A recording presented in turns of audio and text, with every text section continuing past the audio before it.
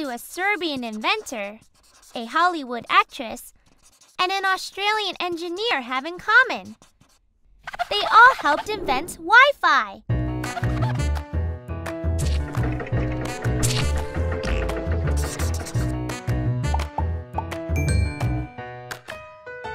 This story started all the way back in 1903.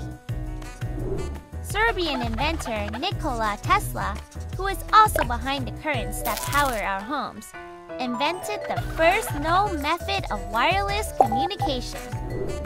Was that enough to give us Wi-Fi? Probably not, because in comes actress Hedy Lamarr. In 1941, thanks to her time in World War II, she invented something cool called frequency hopping. Not to be confused with bunny hopping. Lamarr created a system to stop enemies finding out where their torpedoes were. Take that, bad guys!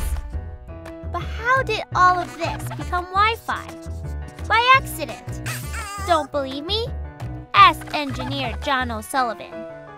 He wanted to find out how radio waves work in a black hole. Instead, he figured out how Wi-Fi works. What's up with cool science people and discovering things out of nowhere? But hey, do you know what Wi-Fi actually means? It means nothing. It is a made-up word, just like bazinga. They called it Wi-Fi because calling it 802.B11 direct sequence wasn't cool enough. Names like Blank Speed and Dragonfly were also in the running. But they sound more like superhero characters, don't they? But can you imagine living with no Wi-Fi? The people in Greenbank, West Virginia actually do. They can't use Wi-Fi or cell phones because there's a big telescope nearby that needs complete radio silence. So, they probably can't watch this video on their phones right now. Aww. But hey, think about it.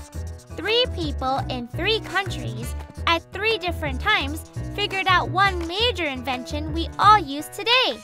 So I guess teamwork really does make the dream work.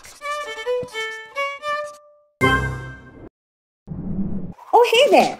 Head on over to DIY.org for fun projects, how-to videos, TV shows, and a global community of kids just like you.